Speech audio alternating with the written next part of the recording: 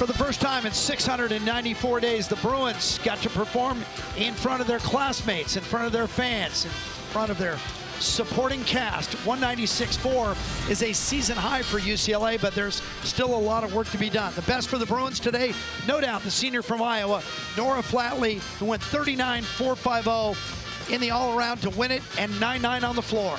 She's a veteran. She has ice in her veins, and even though she surprised herself on vault, she really delivered for the Bruins. We talked to Flatley afterwards. She wasn't even aware that 39.450 was her all-time best, but it actually blows away her record from before on the beam. This is where she really turned the meet, a 9.9.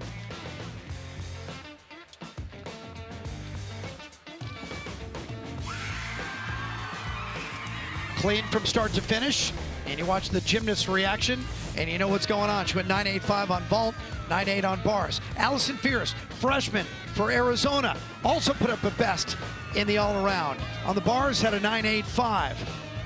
Not only a freshman, she anchored on this event, which just shows you she is another gymnast that has ice in her veins. She knows how to compete under pressure. On vault, a 9.75 for her.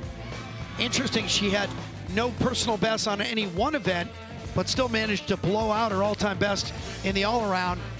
Freshman goes 39.250. So two good scores in the all-around for those two gymnasts.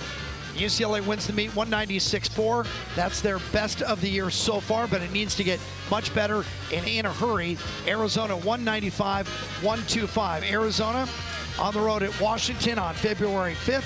UCLA will host #2 Utah Friday night live on ESPN.